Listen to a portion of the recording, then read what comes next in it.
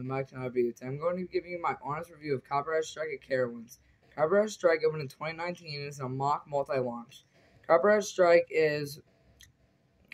has two launches, has a height of 82 feet, goes 50 miles an hour, and has a length of 3,255 feet, and packs in 5 inversions.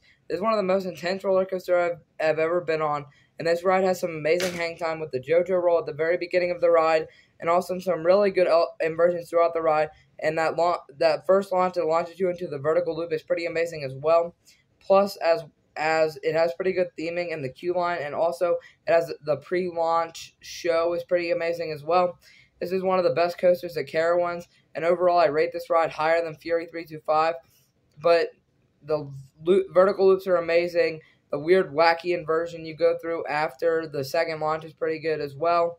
And also, the last thing is, this ride is super intense and surprised me a lot with its insane airtime, as I wasn't expecting this ride to have very much airtime at all, considering its main focus is on inversions. But it did have some amazing airtime that I wasn't really expecting when going into this coaster.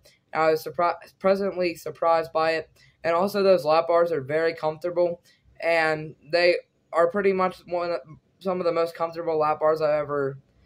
They're pretty much on probably close to the level of the Intamin lap bars on rides like Velocicoasters, probably a tier below that, as they are really good because you can feel all the hang time and inversions. Bye guys, thank you for watching.